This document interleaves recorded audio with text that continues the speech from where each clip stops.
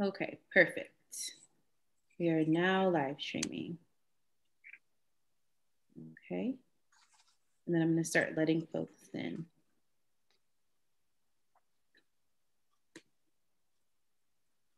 Perfect. 1 second, I'll be right back. I'm just going to.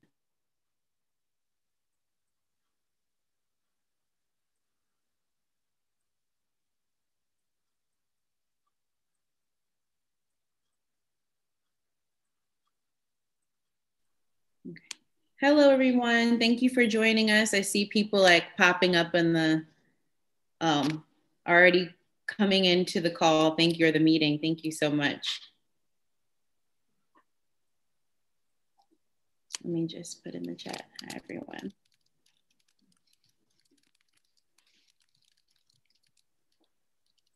Thank you so much for joining us. Feel free to, in the chat box, share your name, where you're from, your pronouns, and what brings you here. Obviously, you're here to hear it from Miss Stella Dadzie and Kariima Ali. So we're really excited to have both of them here. And we'll be getting started soon. Your name.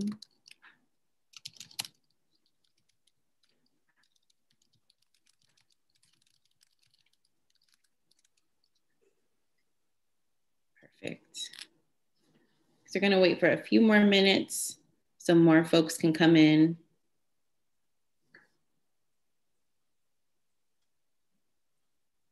Oh, hey, Zola from Seattle, Washington. Nice to meet you. Thank you for being here.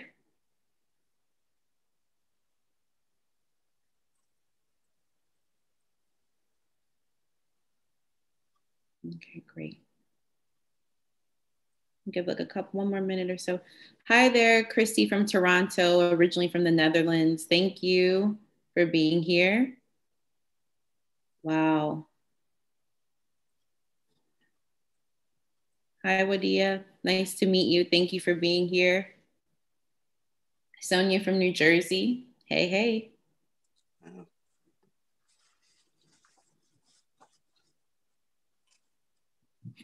Great.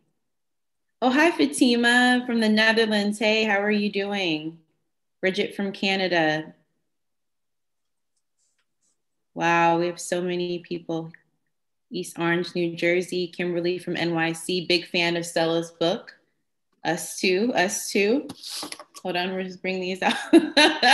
Yes, yes, yes. Wow, thank you from joining from Montreal, from Hungary. Wow, thank you, thank you.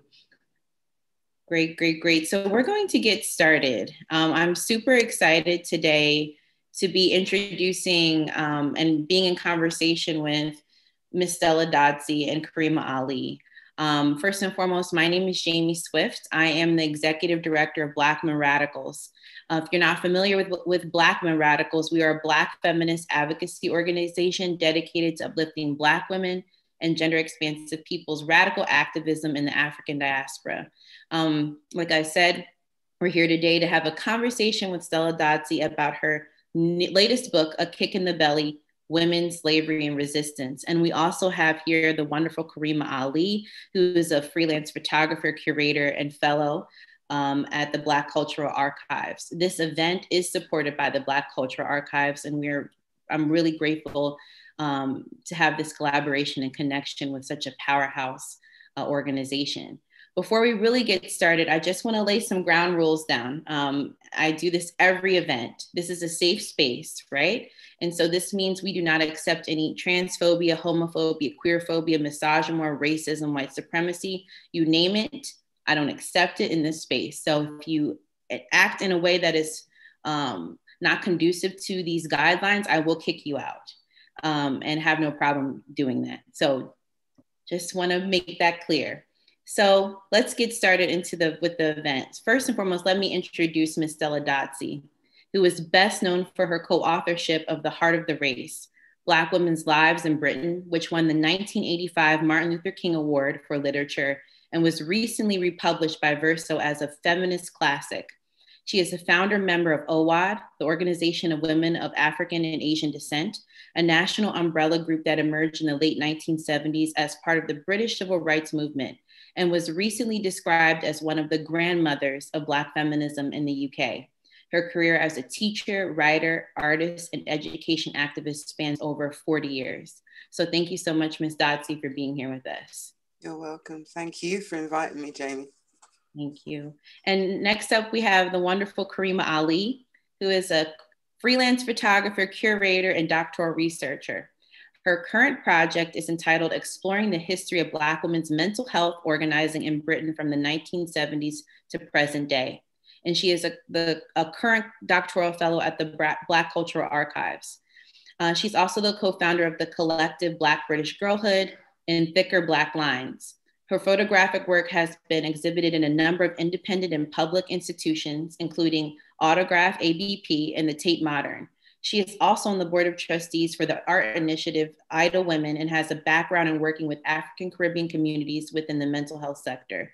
So thank you so much, Kariima, for being here as well. Thank you. Thank you so much for having me. Thank you so much, Stella, for being here today. I'm really excited. So excited. And also I want to give a shout out to Rhoda Boateng. Yes, thank you for organizing this event, even though you don't want to be on screen, but I'll get you one day. Anyway, I want to kick it off to Kariima so she can explain more about the Black Cultural Archives. Okay, so I'm just going to quickly share my screen so I can do the presentation. I'm going to do it this way. So if I go on to here. So Jaimee, can you see that? Can everyone see that? It looks great. Yes. Okay, perfect. Thank you so much. Okay, so I'm going to be talking a bit about the Black Cultural Archives, the founding of the Black Cultural Archives and what we do, and then I'm gonna have some archives of Miss Stella's up as we go throughout the talk and we ask questions. And so let me start with.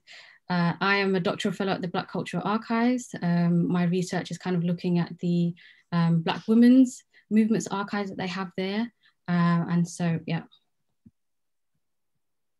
So the Black Cultural Archives was founded in 1981 by Len Garrison, which you can see here. He was a historian and an educationalist. And he was also the founder and director of the African Caribbean Education Research Project, also known as ACER. And they were an independent educational charity that researched and developed, produced learning materials for Black kids in Sunday schools especially. And so the Black Cultural Archives was really born out of a community response to what was happening in the local community and across England with in the African Caribbean community. And so especially following the Brixton uprisings, the underachievement of Black children in British schools was what Len Garrison was really, really passionate about. And especially, of course, the wider endemic racism that Black people were facing in Britain daily. So he was really passionate about creating a space where members of the community, could find positive representations of themselves in history and culture to kind of sort of collate a national museum and archive. And here's actually the early days of the Black Cultural Archives at the Black People's Day of Action in 1981. So the archive is situated in London, in Brixton, which is a historically a post-war migration community lives there in Brixton, predominantly African Caribbean. And so the actual location of the archives was really important because it then meant that it could be a part of the local community. And it's the only national heritage centre in England, in the UK, dedicated to collecting, preserving and celebrating the histories of African and Caribbean people in Britain. And so we house a number of collections, including oral archives, many of them from the women of the Black Power movement in Britain, which is one of my favorites actually. And so, actually Stella's archive is actually one of the most visited at our collections, which is, great. And so that's kind of a bit of the history of the Black Cultural Archives. You can kind of see a picture of it here. This is a wider picture of Brixton in general, but we have the archives down here. Okay, so can I give it to you, Jaimee? Yes, thank you so much for sharing about the Black Cultural Archives. And like Kariima said, we are going to be having a more extensive conversation with Ms. Dadzie about her archives. And it's not a surprise that her archives are the most visited archives. Hopefully I get to make it there one day. So let's get started off with questions about Ms. Dadzie's latest book, A Kick in the Belly. And I hope everyone purchases this book. And we'll put a link, or I'll put a link into the chat so you can purchase and learn more about Ms. Dadzie's latest work. So our first theme of the conversation is documenting African Caribbean women's resistance and looking at A Kick in the Belly as a theoretical and political intervention. So what I love about your work, Ms. Dadzie, is that you are very unwavering in your praxis in regards to uplifting and centering Black women's leadership, resistance, and more across various sectors. So my question for you is, with A Kick in the Belly, why was it so important to focus on enslaved African women's resistance in the Caribbean? And also, how was the process of writing this book different from the other books that you worked on, but particularly The Heart of the Race? Well, hi, Jaimee, and hi, everyone who's listening. You know, if you live in Britain and have had the kind of education that most people here are exposed to, which is basically, you know, Black History Month, White History Year, what you find is that there's a comfort in focusing on racism and racist histories that aren't owned. So there's been a tendency over the years to focus on American history. And for many of our young people, the little they know about slavery, it tends to be based on a fairly stereotypical image of slavery as people experienced it in the United States and in the southern states of America. So part of the motivation for writing A Kick in the Belly was to correct that narrative, to highlight the role of women in the West Indies, the British West Indies, who were enslaved, and also to just remind people that there are many hidden histories. And it's important for us to know each other's history and to interrogate each other's history, to draw the comparisons, but also to recognize the differences, you know. And there were some quite significant differences in terms of how slavery developed in those two respective areas. So I think, you know, you're dealing anyway, aren't you, with a history of glorious white male conquest, you know, wherever you start. But we need to move beyond just trying to say we were here as well, to understanding the nuance, which will empower us, I think, in the long term. Understanding our differences is part of the endeavor that is ongoing to appreciate our commonalities as well. In terms of your second question, what was different? Why was it important? Sorry, what was different about writing A Kick in the Belly? I think you asked me. Yeah. I suppose with the heart of the race, we were dealing with interviews with live women. We were able to interview around 100 or so women through the various networks and grapevines that we had in place at the time. And of course, when you're writing a historical piece, you don't have access to that. And in fact, you know, one of the things we could lament about the period after slavery was abolished is the fact that in America, I think people went around and actually made a conscious effort to record the narratives of enslaved people before they died out. That wasn't done in the Caribbean. So we have very little first-person accounts of how it was. We have Mary Prince, who ended up in Britain and was taken under the wing of the abolitionists. So she was able to tell her story. There were lots of efforts to discredit her story, but it's a very authentic account. We have Mary Seacole, who was our equivalent of Florence Nightingale. You know, she went over and was a nurse during the Crimean War. But apart from that, we're pretty dependent on the accounts that have been left to us by white men in their diaries, in their letters, in their plantation records.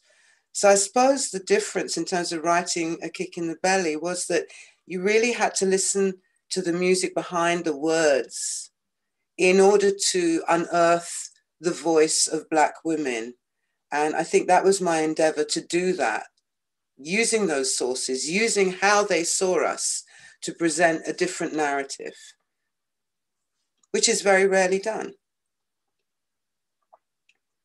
Definitely. Thank you so much for sharing that.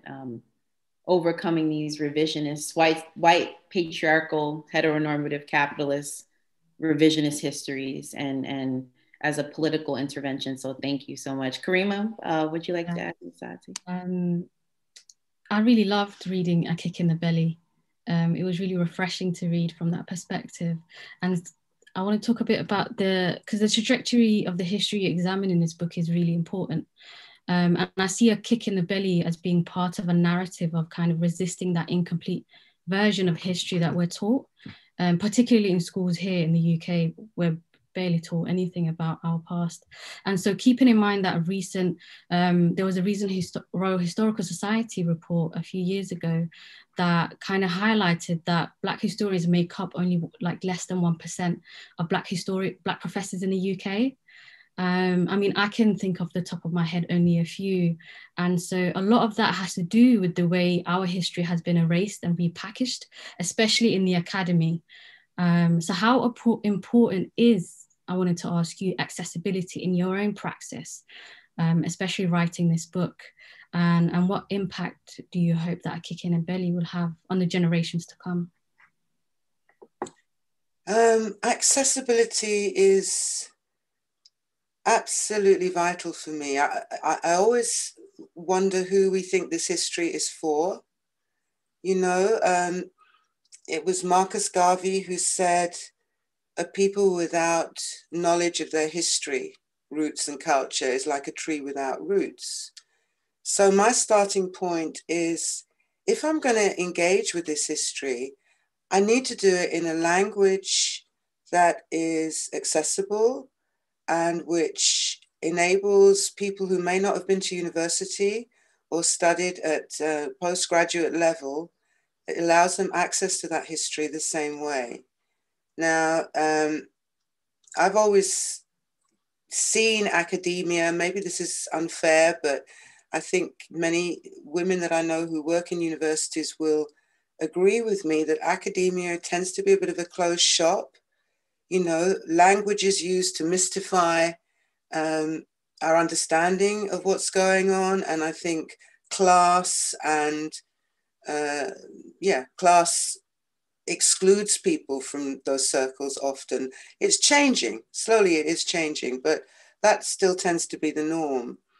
And so, although I've engaged with this history at a postgraduate level, I don't see myself as an academic. I see myself as a teacher. I've always worked in education, both as a teacher of young people and adults, and also as a teacher of teachers and educators. So I've seen it from all angles. And it strikes me that, you know, the way the story of slavery is told in schools has traditionally been quite problematic. You know, it's a story of victimhood. And I was very struck a few years ago, I think I mentioned it in the book, actually, in the introduction, about a report describing how a group of African Caribbean pupils were really unhappy about being taught about slavery in school, in their history lessons, and actually made a complaint. And, you know, it made me think quite hard about, well, what is it about the way this story is being told that makes it so unpalatable? You know, when we think about the story of the Holocaust, or if we think about the story of heroic resistance in any context, you know, it is that resistance that makes people feel empowered and makes people want to own that history, you know. And traditionally, when we think about the story of slavery, it's quite often told as a story about people who were denied any agency, who had no control over their own lives or their own futures. So it was really important to me to write a book that corrected that, which showed women as having a history, as having a past, as having strengths upon which they could build, albeit that they came naked on the ships. They brought with them those cultures, that knowledge of what it meant to be a woman, a Black woman, an African woman. And A Kick in the Belly is an attempt to show that we were not only kicked in the belly through that experience of enslavement, but we actually kicked back. In terms of the legacy to future generations, I guess for me, it's important that young people do feel empowered by their history, and that they recognize that this is one of many untold stories that has to be unearthed. And I also hope it shows them that history is about more than kings and queens and dead white males. You know, history is often made by the unvoiced and the invisible. And I hope that this book will also give them that sense that history is theirs and theirs to make what they will of. Definitely. Thank you for sharing that. And also, like, your responses kind of flowed into my other question about her stories and Black women's resistance. But even in The Heart of the Race, you really reference a lot Nanny of the Maroons, and you mentioned, like you said, Mary Prince and A Kick in the Belly. And I'm going to redirect the question and just offer, you know, wanting to know your thoughts on this. For me, when I found out certain Black women historical figures like, I don't know, Ella Baker or Marsha P. Johnson or, you know, Claudette Colvin, like these giants that were not taught to me in class, when I finally found out about them, I was so hurt in a sense, but also very happy. But it took me so long to get here. It was like they were purposely trying to erase myself and all these other Black women who came before me. So when writing these books, how did it feel to come across this information of like about Nanny of the Maroons, like this Obeah woman who was a freedom fighter and fought off the British, and Mary Prince and amongst others? How did that make you feel when you came into like this consciousness of historical Black women leaders and resistors? Yeah. I guess I'm going to have to think back quite a few years, Jaimee, because obviously, you know, the research that I've been doing in this area goes back literally to the mid 80s. So I'm thinking back, and I guess like all of us, you know, it is heartening, empowering, inspirational to know that there were women like that who resisted the tide and who are remembered for their courage and their resilience. It is so important, isn't it, that our sons and daughters grow up with images like that, because it's a message to them that is basically saying, you too can be like this. Now, it was really important for me. I think people, because of the areas that I've looked at in the two books that you've mentioned anyway, tend to focus primarily, but not exclusively, on the Caribbean. People often think that I'm of Caribbean origin. I'm not. My father was Ghanaian. So for me, those cultural links and those cultural continuities are really not just fascinating, but really important. They show not just a resilience, but a kind of staying power that is almost mind-boggling, you know, that despite all the efforts to squash cultures and punish people for using their own languages and their own cultural references, they still survived. That is a hugely empowering message. And when I look at women like Nani or Cuba Queen of Kingston or Anna Nzinga, you know, some of the women who are mentioned in the book, Beatrice, Kimber was another one. What you see is women who, wherever they came from on the African continent, which was a huge, vast, complex place, you know, they all seem to have this sense of their own agency.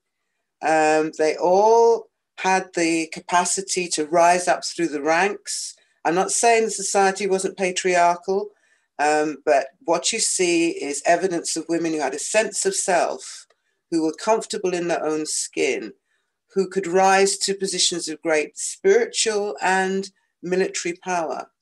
And as I say, you know, even the youngest women who were dragged across the Atlantic on those ships will have gone through some kind of initiation process that enabled them to ground themselves in that sense of self, you know, and it's that which we build on and that which we continue to build on to this day.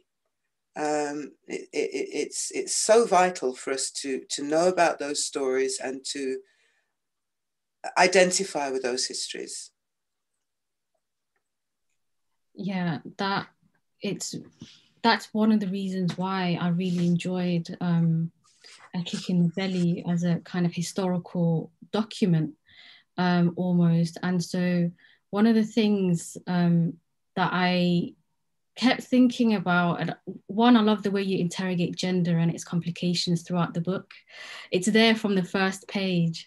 And as I was reading it, I was thinking about it in the context of what's happening in the UK right now. There's a discourse about how there was a report last month that Black British women are 4 times more likely to die than white British women during childbirth. And that, as I was reading it, that kind of, I was really, really amazed at the way that gender gets, you know, talked about throughout your book, and especially also Heart of the Race. I know both the chapters are called Labour Pains. And so you talk about the ways in which maternity offered a form of resistance for enslaved women in chapter 3 of A Kick in the Belly, which is an amazing chapter. How do you situate, I wanted to ask, this historical record in that wider conversation on our health as Black women? Well, I think I've already talked about the importance of recognizing the continuities, and I just see the kind of statistics you're referring to. You know, I think they discussed it on Women's Hour just this week, didn't they? The higher mortality rate of Black women in hospitals in this country, and I suspect probably in America too. When I hear that kind of discussion, it just takes me straight back to those plantation stories. And you're referring, I think, Kariima, to a chapter which looks at how, to some extent, the whole project of slavery was dependent on Black women's wombs functioning effectively, because once the Atlantic slave trade had been abolished, then of course, in order for slavery to survive, women had to be encouraged to breed. And unlike in America, where the birth rate did steadily rise over the centuries, what you see in many of the British West Indian colonies is a steady decline, which had the planter class, the West India lobby, literally scratching their heads with frustration. And this was in a context of amelioration policies that were being introduced to encourage women to breed, everything from offering them financial rewards, time off from the fields, etc. And and incentives, incidentally, to stop them not just from taking abortants, but also to encourage them to stop weaning their children, to wean their children much, much quicker, because that was seen as a natural prophylactic. So you see entries in the diaries, you see discussions in the British Parliament, where, as I say, these men were literally scratching their heads and say, we're doing everything we can, and yet the birth rate still continues to decline. And it is they themselves who begin to refer to Black women taking abortants or not being bothered to breed for massa. And you see that also in the court records as well. There was a reference to a woman, I think, in the book, I think her name was Sabrina Park, who said those very words, "I will not be bothered to breed for massa." So there's a sense in which, whether these women were consciously or subconsciously opposed to that project, they had a sense of their own agency and their own power.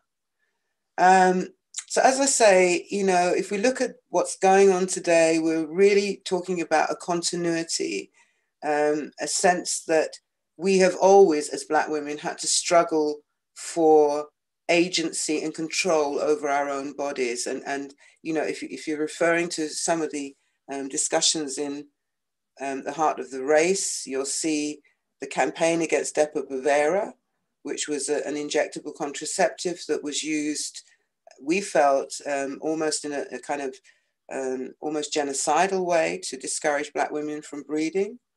And you see engagements, discussions with what was a predominantly white women's movement at the time about the real meaning of a woman's right to choose, which is also the right to choose to have children, as well as the right to choose not to. So, all kinds of discussions that have engaged us over the years, and which I think, to me, just suggests that it's part, as I say, of an ongoing struggle to reclaim our reproductive autonomy. Right. And I think it's also really important a lot of times that people don't think about reproductive justice in those terms. It's always, it's either the right to choose or not, but they don't think about forced sterilization and all of these things as reproductive justice issues, or even police brutality as a reproductive justice issue. The right to, have kids to grow up and live healthy lives, or the right to live in this world, as a Black person. I wanted to talk a bit more about Heart of the Race and your kind of legacy and your history in working with the Black women's movement.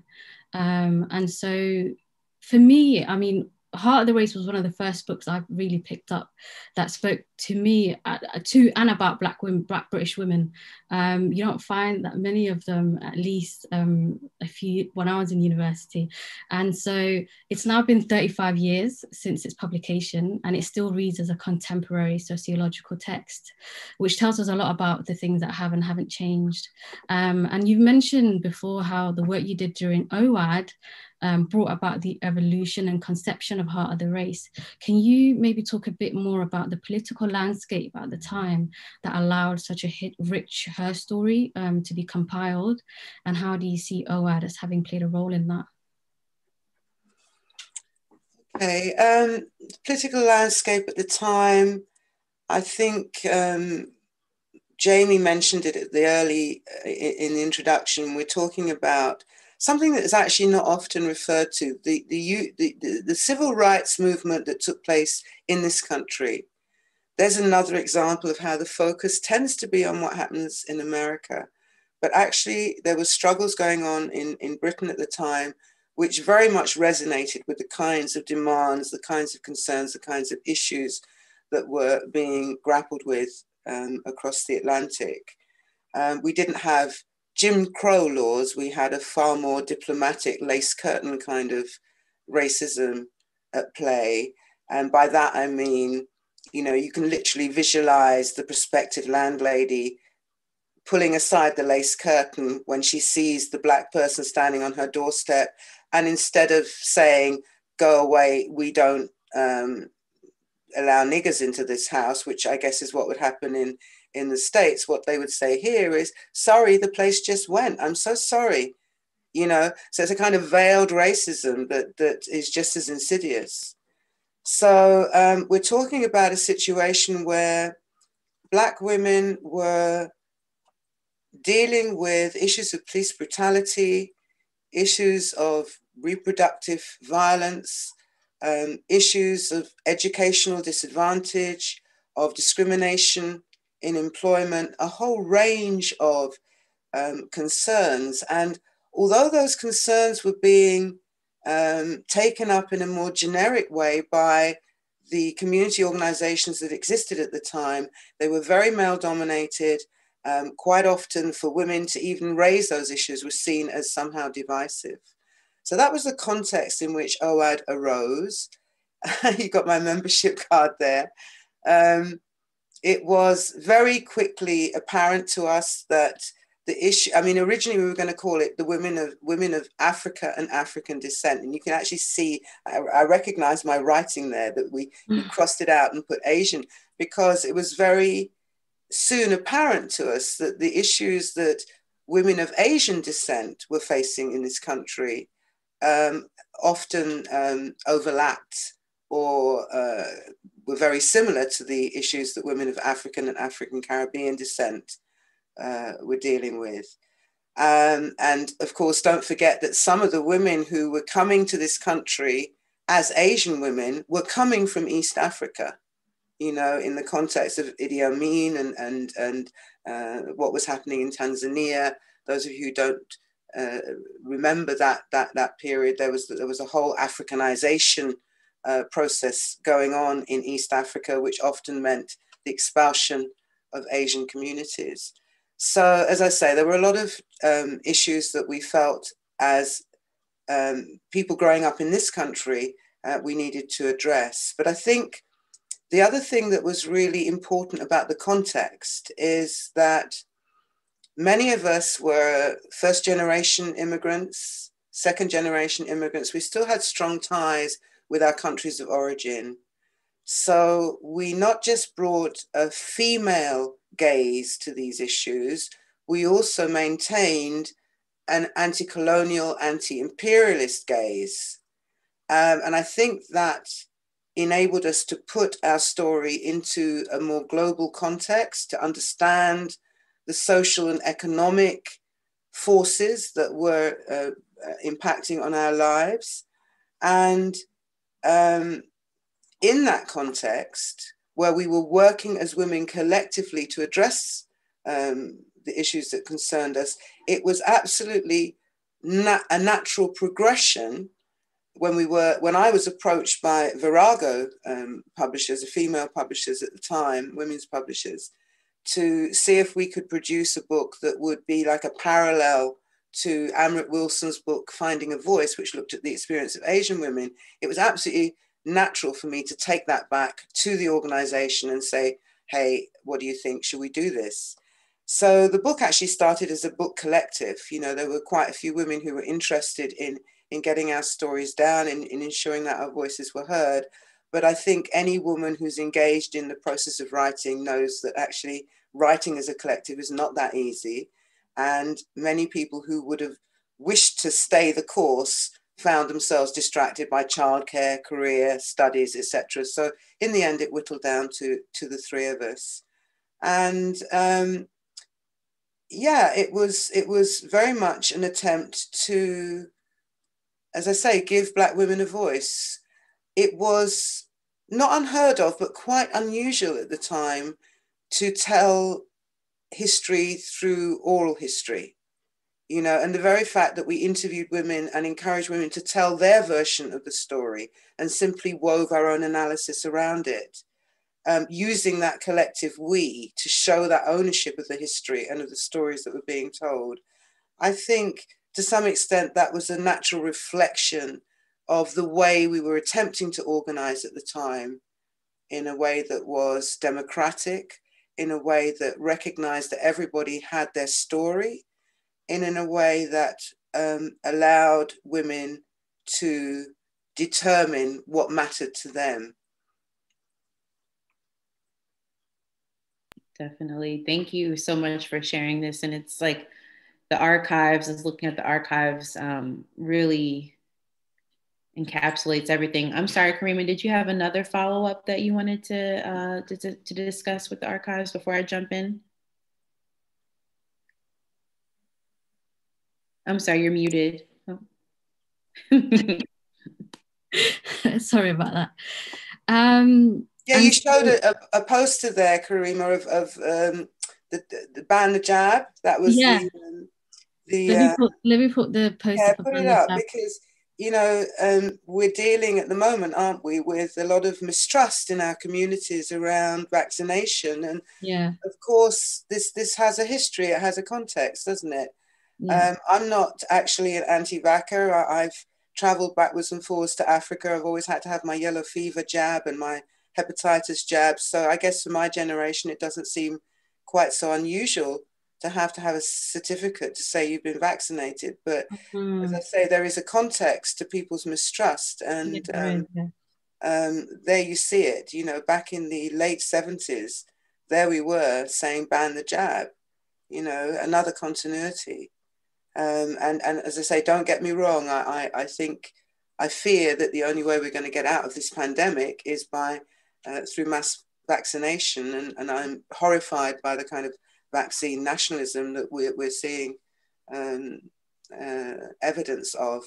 But nevertheless, I think for us as people who've been victims of medical experimentation and of quite cynical attempts to curtail our life chances, we need to know our history and understand it in order to make sense of what's happening to us now. Yeah, there's a contextual trajectory to the history of that mistrust, and that's really important to keep in mind, especially in the current discourse. One thing about many of the groups that were operating in the late 70s and early 80s is the integrity and the power and the collective we that I find of the movement, which was really apparent. So it's really a stark difference to today's landscape, where neoliberalism pushes for certain individuals to be faces of whole communities. And so how was this collectivism central to the work that you were doing at the time, and have done over the years? And I'm also really interested in the work you have done over the years as an artist, because I don't know if people don't know, but the cover of Heart of the Race was done by you, and I kind of wanted to know the work that you've done, the work that you, how art plays a role in your practice, and also whether you see yourself as one. So I don't know. Oh wow, that was a multi-headed question.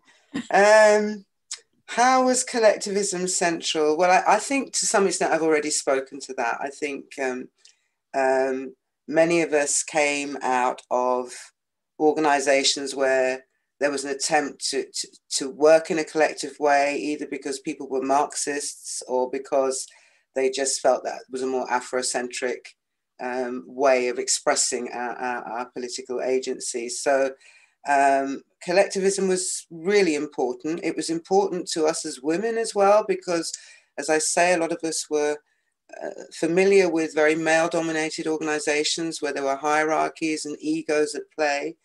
And also we were women, we had kids, we had other responsibilities. So we needed a kind of fluidity that enabled us to speak with a collective voice without relying too much on one or two individuals to do that. And I think, over the years, I've seen people write papers about OAD and try to analyze its significance. But I've rarely seen much of a focus on that sort of women-friendly way of organizing. I'm not saying it was perfect, like all organizations, there were isms and schisms, but I do think that kind of commitment to the collective, that sense that nobody had the right to speak on behalf of themselves. They were speaking with the permission and on behalf of others, and therefore needed to bring a degree of humility to the table and not assume that they had all the answers. That to me is what collectivism continues to mean. And it is sometimes very much at variance with this kind of identity politics, this individualism that you've referred to. I think, the way for us to move forward is to get away from that. I really do think that. You asked me about my art. Oh dear. Do I call myself an artist? Not often, sometimes, depends who's asking. I've always painted and drawn. My mother was an artist, and I was, for many years, although I have brothers and sisters, for many years I was raised as an only child, and it was my go-to place. It was my sanctuary. It was a place of peace, a place of self-reflection, and quite often an astonishing place, because as anybody who creates art knows, you sometimes aren't sure what's going to come out. Years ago in the 90s, some of you may remember there was a horrendous war being waged in Central Europe, in Bosnia. And I was very privileged to work with women who were literally dealing with that genocidal war. And we organized a women's study camp, and there was art and mutual learning, each one teach one kind of thing going on. But one day I just took myself aside and decided to do a painting. And the painting literally came out of the spirit of what was going on there. And for me, it was really astonishing, you know, how if you really just allow yourself to dig deep and to, know yourself, art can be a really powerful way of expressing that. It's not just words, is it? It's not just books. I'm always told off. My son is an artist. He's always telling me off and saying, you know, I should do more with it. But I think, like a lot of sisters, you know, I juggle lots of balls, and art is one of them. So when I find time to do it, I engross myself in it. I love to do it. But right now, my focus is on writing. I mean, I, for one, would love to see more of your artwork, and I hope to see that in the near future. Thank you. Yes, most definitely. When I remember when we had our interview and you told me that you did this amazing artwork for the cover, I was like, wow, you just can do all sorts of things now. And so my question for you, and then we can get to the Q&A portion because there are a lot of questions, but this event is a part of Black Women Radicals, Afrofeminisms in Europe series, which is a political interrogation, meditation, and celebration of European Afrofeminisms and Black feminisms. My goal with Black Women Radicals is to be as transnational in my perspective as, or in our perspectives as we possibly can. And you've spoken throughout this conversation how often people look to the US context when it comes to radical Black movement building and the radical Black tradition. And me being a Black American, I understand the importance of Black American radical movement building, but oftentimes it is, we overlook what Black people are doing in different parts of the world. And so at this political juncture, especially with all that is going on, what does transnational Black feminist solidarities, in your opinion, look like between Black women in the United Kingdom, Black women and gender expansive people in the United Kingdom, and Black women and gender expansive people in the United States? What does that look like, and what does that mean to you? You know, I think I'm not alone in feeling that globally we face some huge and really worrying challenges. And there's a context for that which extends beyond any national boundaries. So it's really important that where we can organize collectively around our shared concerns, that we do so.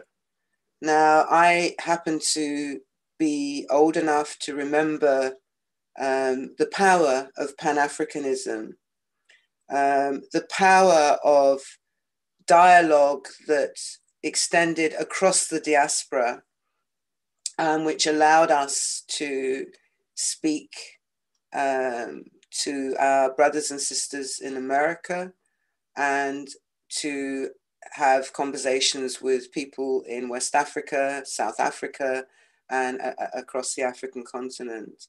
That was hugely empowering and hugely important in our attempts, our endeavors to come out of colonialism and to deal with the world in the 50s and 60s. And I think, as with all history, it's really important to learn from our history and draw strength from what worked, you know.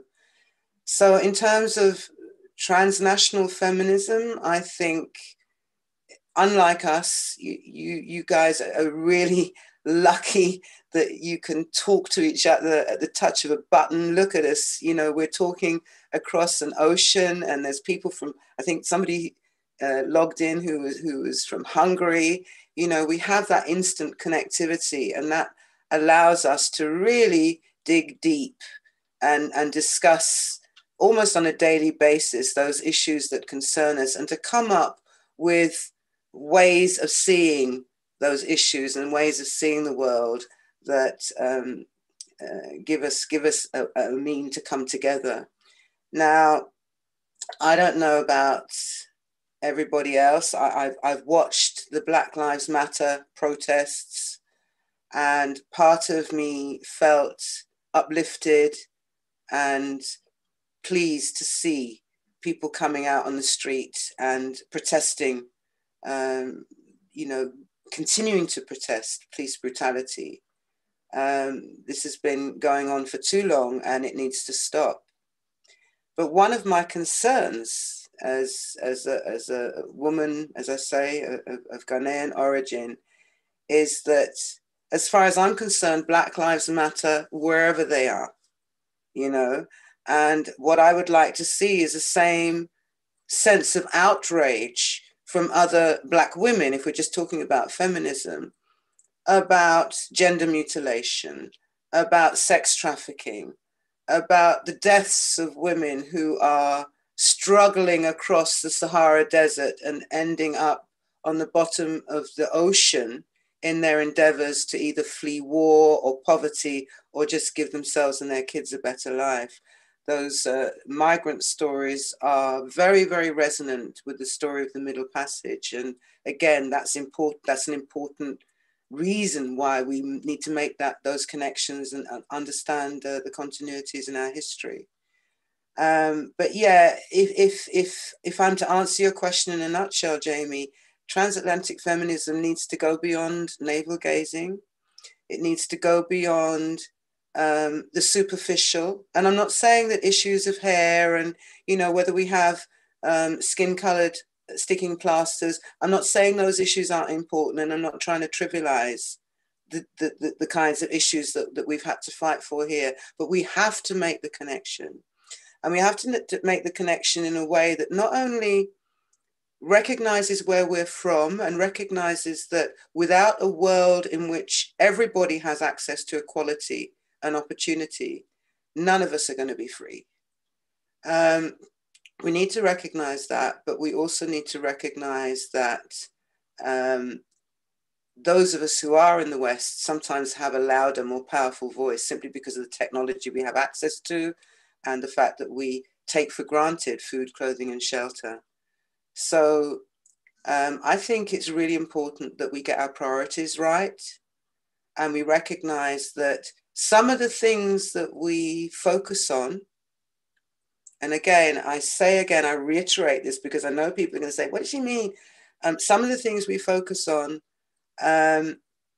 would be less important, let me put it diplomatically, to a woman living on a rubbish tip in Lagos for whom just feeding her children and finding shelter tonight is the primary concern. And I think for me, if we are genuinely, as women, as Black women, going to come together and be a force, then we have to move beyond the navel gazing and recognize that, you know, this is a global movement. Definitely. Some critical words of wisdom that we really need at this point. Wow, I can't believe that we are already an hour within the program. It just feels like I could sit here for, I know Kariima feels the same way, like at your feet, like listening to you and all these gems. I just want to thank you so much for your time. And everyone, please, I put the link in the chat. Please support Ms. Dadzie and By a Kick in the Belly, Women's Slavery and Resistance. Please support her critical work. If you haven't read Heart of the Race, please read Heart of the Race. Please learn about how Black women in Britain have been organizing for decades, for years, and their political context and their political perspective. So Kariima, would you like to add anything before we get to the Q&A portion? I know, yeah, we have some questions. Yeah, I just wanted to, again, thank Stella for this amazing historical record. It's a real intervention in the history of slavery that we have so far in the academy, let alone as books that, you know, it's a real honor to be able to have this conversation with you and talk this through. And so thank you. So I just want to reiterate, and thank you, Jaimee, so much for organizing all of this and, you know, making this happen. So yeah, this transatlantic conversation happened. Listen, I've been waiting for this moment for a long time. So I've been, you know, I've spoken with Miss Dadzie before, and just now to be able to see her, and also with you, like your work is so important, and I'm looking forward to reading your book one day as well. And yeah, I'm super excited about that. So yeah, so we have a few questions. Yeah, we have a few questions. So Tanita Lewis from London asked, really enjoyed this talk. Thank you so much. What avenues and groups would you suggest to Black women looking to actively contribute to Black feminist aims and looking to find Black feminist community in the UK, particularly in London? Oh, that's a hard one. I was involved in a piece of work recently. Is it Tanika? Where I was helping to shortlist for a fundraising exercise that was designed to give support to Black groups across Britain who were impacted by the pandemic. And one of the things that bowled me over was how many groups there are out there.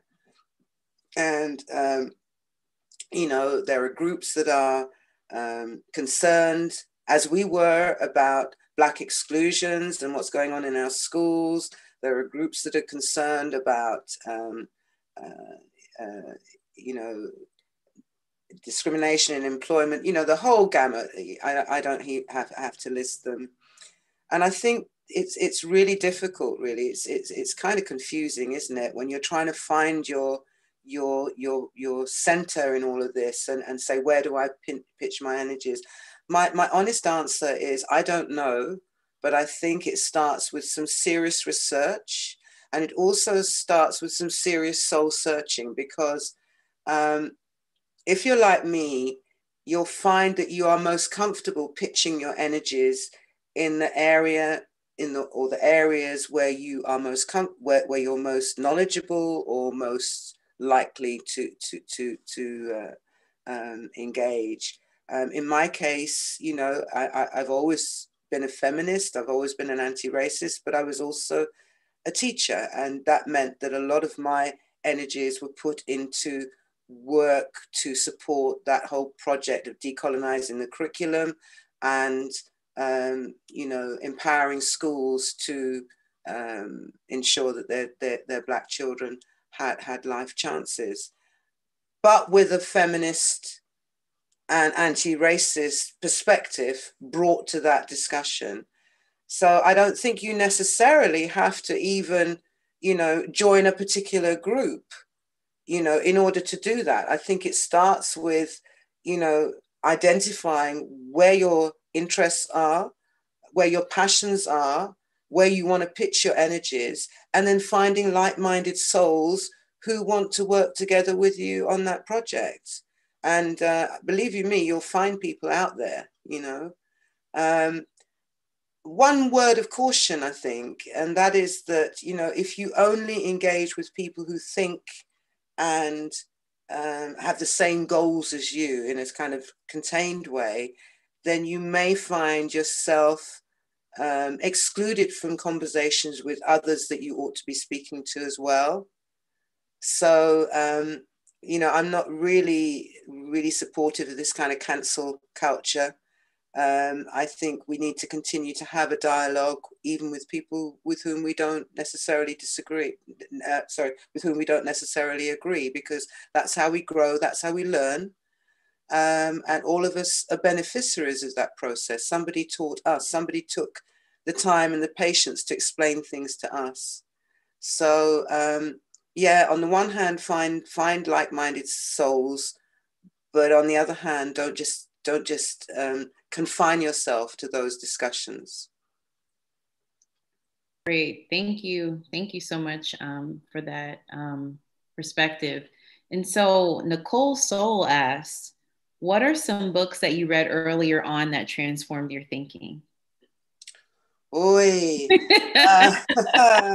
Now, that is, I'm a prolific reader, so I'd find it really hard to pick out any particular books. I know if I think about, you know, back in the day, in the 70s, when we were just like really literally just beginning to discover that there was such a thing as Black history, certainly books like Walter Rodney's How Europe Underdeveloped Africa, and you know, books like Nkrumah's works really did kind of give me a grounding and a sense of the African context for this situation that we're in. I also found books like Staying Power by Peter Fryer, and a whole range of books by Basil Davidson, both white male historians who bucked the trend. Really important in terms of giving myself a sense of how Africa connected with here. Work by Frantz Fanon, all of that stuff. I mean, really, the list is endless. But I should say that I think it's equally important to read fiction. I think I was really privileged to have access to the work of people like Toni Morrison and Maya Angelou and Alice Walker before they were published in this country. And more recently, you know, there's a whole number of writers coming from the African continent, too numerous to mention. You know, Chimamanda is one, but there are many others who just really are worth reading. You know, they give perspectives on these stories that are closer to home, that help us to understand the emotions as well as the kind of theories. Yeah, I just think reading is just a wonderful way to gain insights into our story and our journey. We have another question here. How do you feel about current liberation, anti-racist, anti-sexist, anti-colonial activism in the UK today? And they also want to mention that they love a kick in the belly and a heart of the race. And it's been really helpful in how they look at history. So thank you. How do I feel about, just repeat the beginning of the question again for me, please. How do you feel about current liberation politics, anti-racist, anti-sexist, anti-colonial activism in the UK today? I think it's a whole heap of mix-up. You know, I can't really make a particular comment about that because we've got such a range of responses out there, some of which are more likely to survive and have impact than others. But the fact that those politics exist is important. The fact that there are young people out there who are still on it and who want to challenge injustice and who understand the importance of intersectionality and, you know, making the links between the different groups who've been oppressed historically, I think that is all good.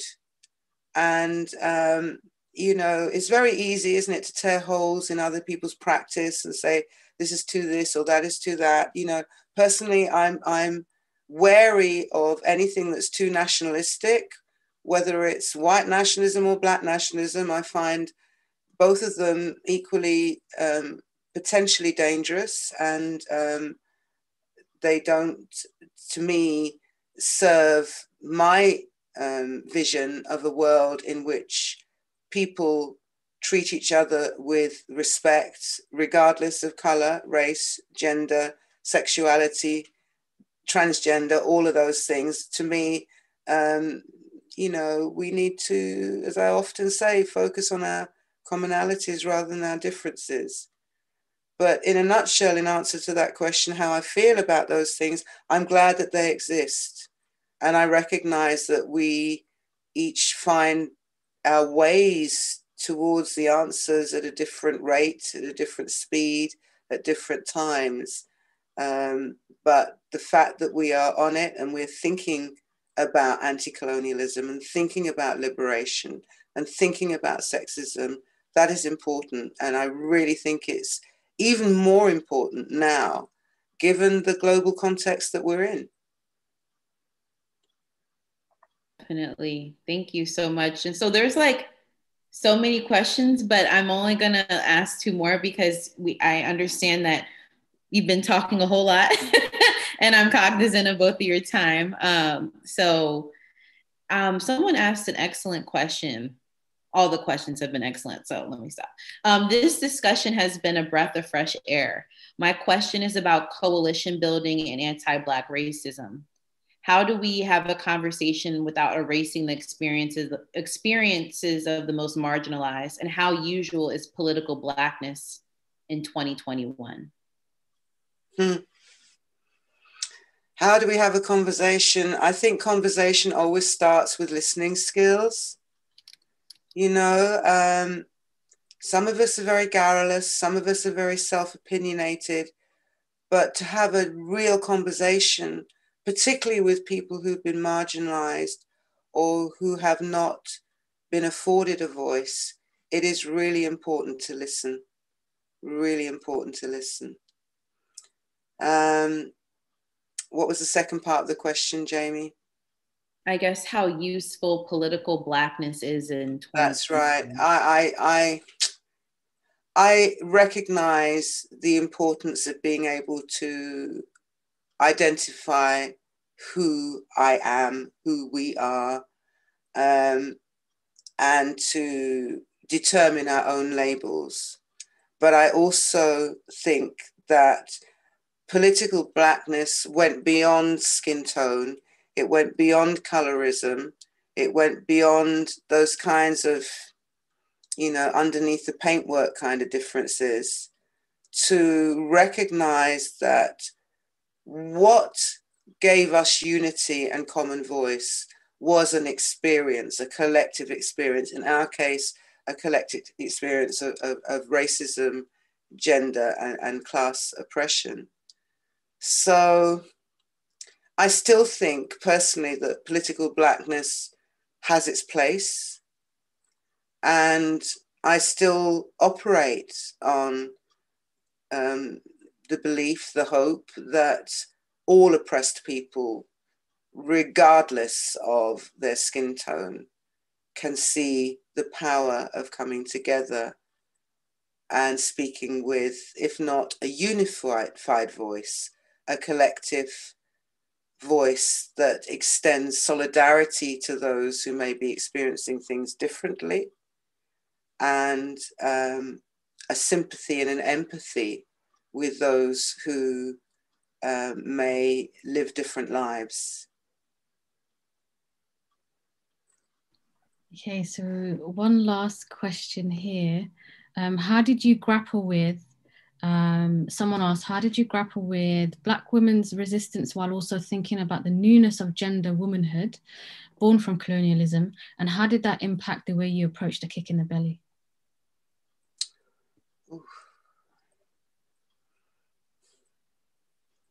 How did I grapple with, just repeat that again?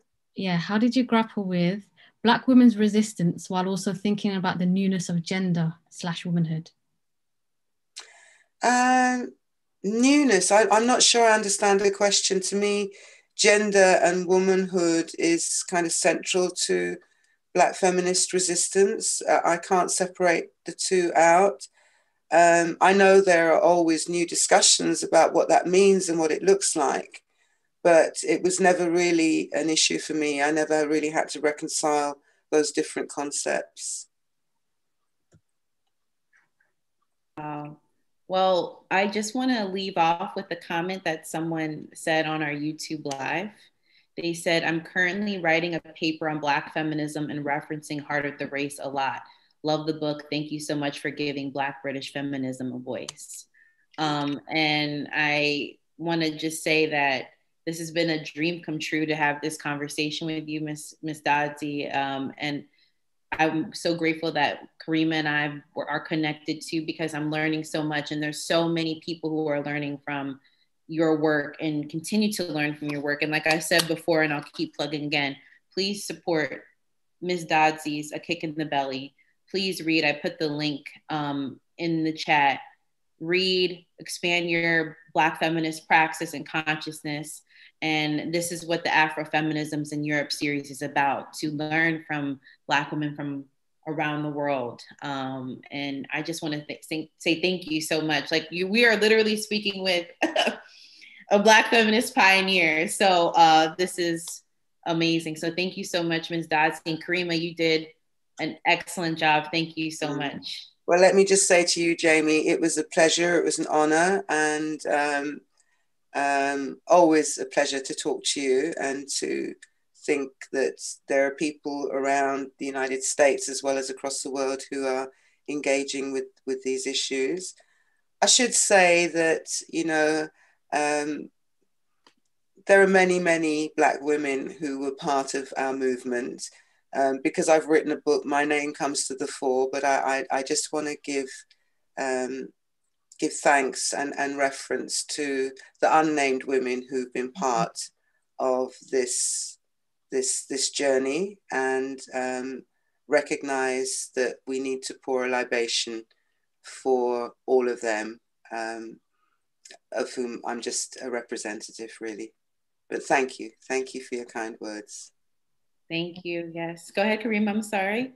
No, I just want to say thank you. Thank you both for this fruitful evening today. I really enjoyed it. So thank you so much. Yes. And thank you. Everyone saying thank you so much. Solidarity from Canada. Thank you. This was so affirming. And one more time, Rhoda, I want to just shout you out again. Thank you for the archives. Thank you for being behind the scenes. But once again, Ms. Dadzie, thank you. Kariima, thank you. Thank you to the Black Cultural Archives. And this this event will live on Black Women Radicals YouTube. So you'll be able to have access and to continue to learn and go back. So thank you so much again, and be safe, everyone. And thank you. Until we meet again, thank you so much. Let's hope we meet soon. I hope so. And you'll have to, like I said, autograph my books.